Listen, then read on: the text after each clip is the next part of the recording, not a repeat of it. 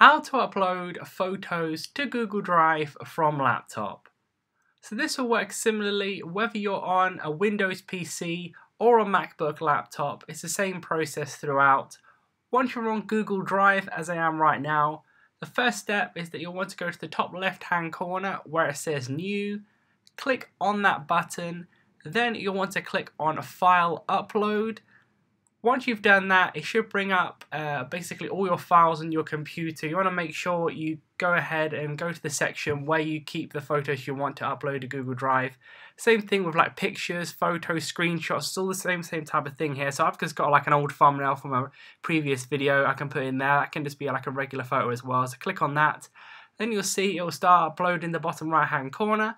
Once it's done, you should be able to see the little folder thing at the right there where it says show file location. Click on that, then you'll see it straight in your Google Drive. So leave a like on the video if that helped and subscribe for more helpful videos.